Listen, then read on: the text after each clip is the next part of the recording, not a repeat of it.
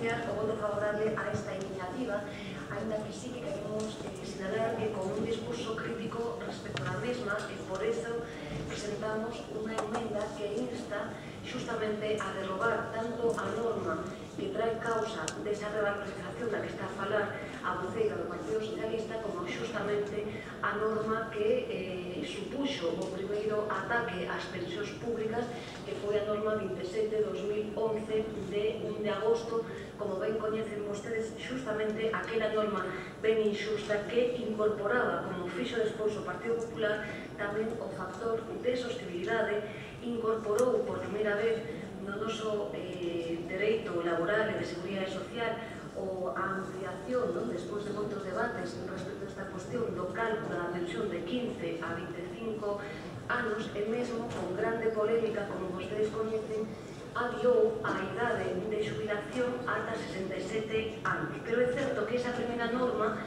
de rostro faciana do Partido Socialista foi a que introduciu o factor de sostibilidade, que é combatido por todos os sociólogos e sociólogas, e que se me permiten particularmente por un científico social de primeira magnitude como é Vicente Navarro, porque todas as teses e todo o ruído que se está a causar respecto destas pretendidas reformas das pensións, que son teses, esas sí, absolutamente catastrofistas, se fundamentan en razóns absolutamente acientíficas. Afortunadamente, e lonxe do que se fala nunha e noutra das normas respecto do factor de sostibilidade, afortunadamente, a nosa esperanza de vida neste país, en este estado, ten mellorado. Por iso non é un factor de risco, é un factor de saúde e que debemos de poñer en valor. Pero non solamente é que seña un elemento central, é que as pensións, e ese é o argumentario que nos defendemos, non están en risco porque vivamos máis. Por certo, viven máis algúns e algunhas, todos os datos estatísticos nos están sinalando que non é o mesmo a vida dunha limpiadora, a vida dun fresador, a vida de un chapista de Navantia, que, segundo nos indican, se reduce nada máis e nada menos que en 10 anos, que a vida dun profesor universitario, dunha médica, dunha enfermeira, suma e sigue. Por tanto, eses datos, segundo todos os científicos sociais, non son como se están a establecer. Pero existía que o risco das pensións non está porque teñamos, porque a nosa vida seña máis longa, senón que o risco justamente está polas políticas que se están a practicar. E as políticas que se están a practicar é justamente con un objetivo central, que é privatizar as nosas pensións. E privatizar as nosas pensións,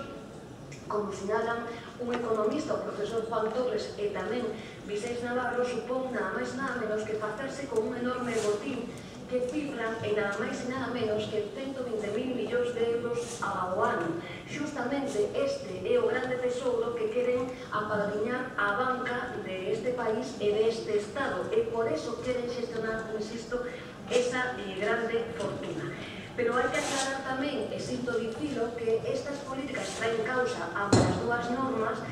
por ese libro blanco das pensións que no 2011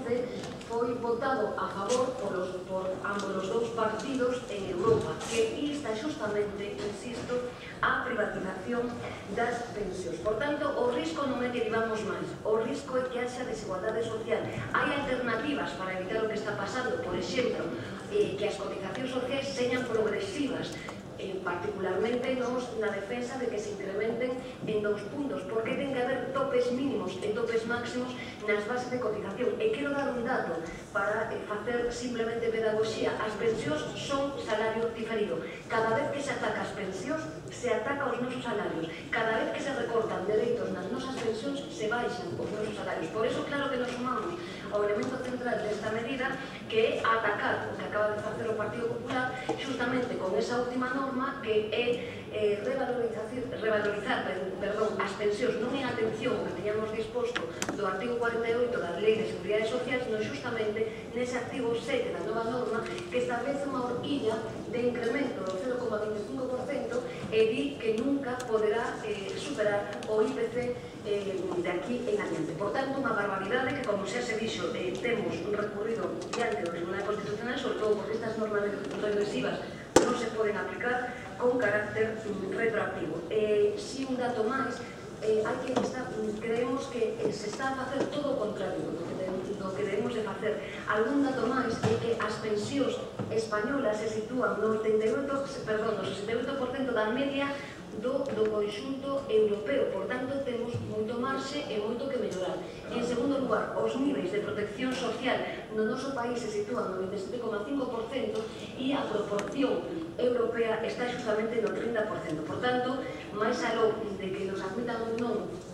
esta enmenda, imos votar a favor da mesma, pero sería convinte que erradiquemos ese ruído científico que non trae máis causa que privatizar as nosas pensións. O problema non é que vivamos máis, o problema é que practicamos políticas que agreden as clases traballadoras e particularmente políticas que queren facerse con ese botín que son 120.000 millóns de euros ao ano.